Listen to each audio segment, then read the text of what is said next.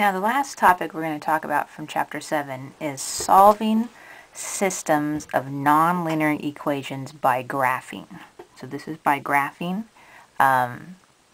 Later this week we're going to learn to use substitution and addition methods to solve these also, but right now we're going to stick with graphing.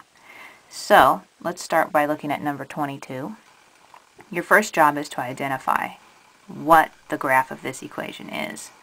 So I see an x squared and a y squared. There's a plus between them, and the coefficients are different. So that is an ellipse. So the first thing I need to do is write it in standard form, and I know standard form of an ellipse has a 1 over here on the left. So I'm going to divide everything through by 4, and when I simplify that,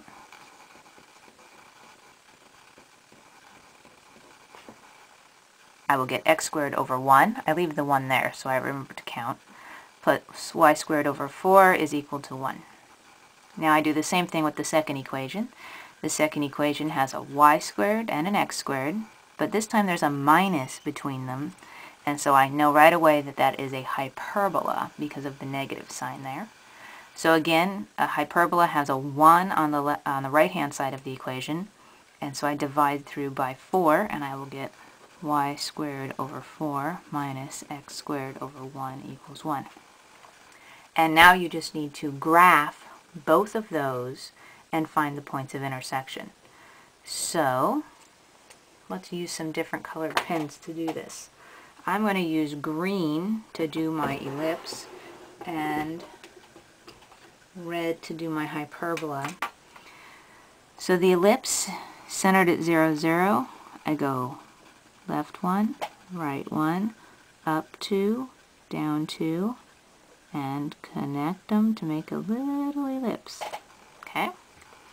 Now let me use my black pen to get my guidelines for my hyperbola. The hyperbola is again centered at 0, 0. And be careful, I go left 1 and right 1. Okay, so same spots. I go up 2 and down 2. But this time I make the box. And remember, through that box, I make the diagonals. You can't even see my ellipse anymore. And the point of using the diagonals was for guidelines. Now, which way does this ellipse, does this hyperbola open? Since the y squared came first, and then it's minus the x squared, it opens up and down. So there, on that edge, there's one branch of my hyperbola. There's the bottom branch of my hyperbola.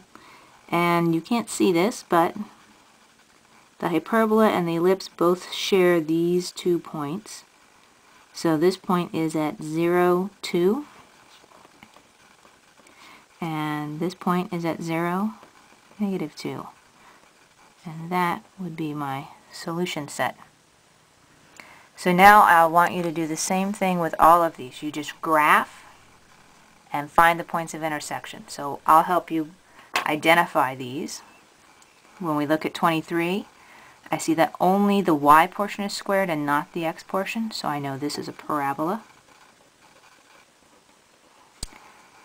When I look at the second equation, now you go, oh, well, that's just a line. So you're just going to graph that line. Okay?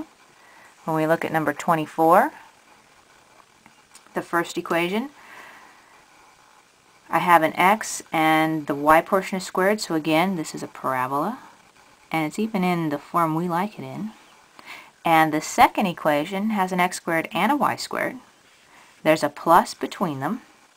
And the numbers in front are the same. There's nothing there. There's 1 in front of each, so this is a circle.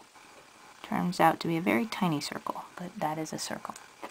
So I will let you guys graph those.